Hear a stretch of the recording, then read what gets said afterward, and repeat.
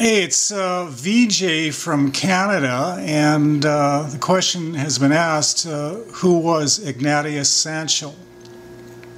He was born in 1729, died in 1780. Sancho was a British writer and composer, the only Briton of African heritage to have voted in an 18th century general election. The letters of Ignatius Sancho, an African, were edited and published 2 years after he died, and is one of the earliest accounts of African slavery written in English by a former enslaved person. The oil painting shown here is displayed at the National Gallery of Canada. It was done by Thomas Gainsborough.